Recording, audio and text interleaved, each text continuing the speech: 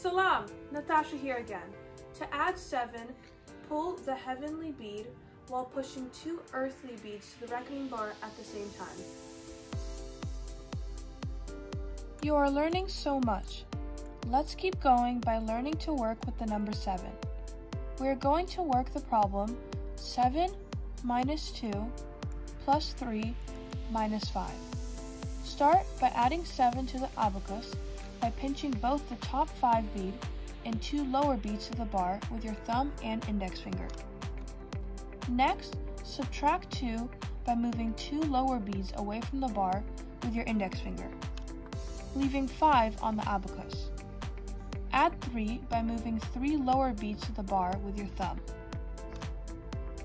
Finally, subtract 5 by moving the top 5 bead away from the bar with your index finger, leaving the final answer of 3 on the abacus. Wasn't that easy? Keep using the same consistent finger movements. Now, it's your turn to practice. Go run a Beetle 5 quiz.